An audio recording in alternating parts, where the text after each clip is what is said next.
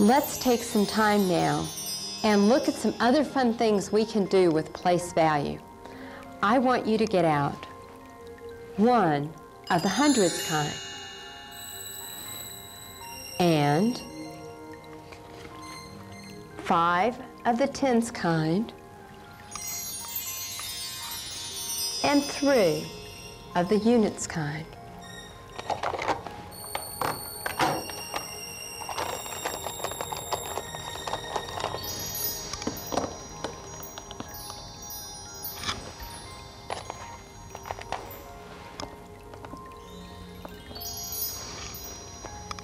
Okay, now look at how simple this is.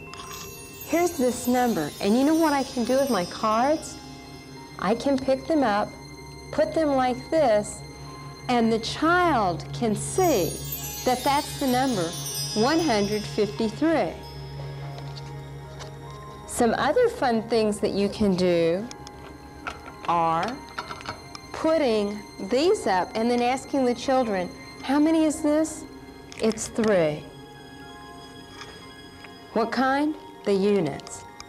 How many here? 5. What kind? Tens. And we have to put our 0 there. How many here? 1. And it's the hundredths kind. Now, in our books, when you see numbers written this way, you'll see them with plus signs at first. You know what? This is called expanded notation. Expanded notation. You know, when I taught 7th grade, I taught expanded notation, and we did do some other sophisticated things with it. But can you see that this way of writing our numbers, and here I've just color-coded it and done it as if the blocks were out there first, this way really helps the child internalize those concepts of place value, and they can see the blocks. I could tell you story after story about children who might have had trouble with place value, and then they see the blocks, it's simple. Or a classroom where they were supposed to have 35 lessons on place value, and yet in 20 minutes the basics were covered, and the rest of the time can be spent for internalizing and going beyond. Let's leave this up here and do something else with it. We have out this many. Now, let's get out this many. Right, we need 1 of the tens kind and 2 of the units kind. Now, what happens when we put those all together? Right?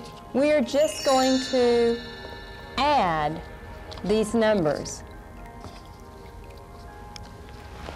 And let me write it the way that you're going to be seeing it with the plus signs in between. We just put it together. And what do we have? 5 units. Right? How many of these? 6 tens. And how many of these? 100.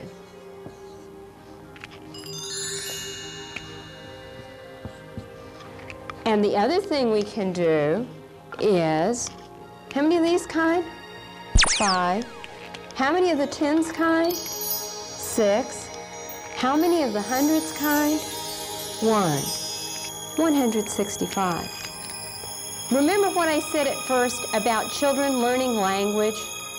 That they hear all these words, and think about it. They don't start out by just hearing 2-letter words, adjectives, right?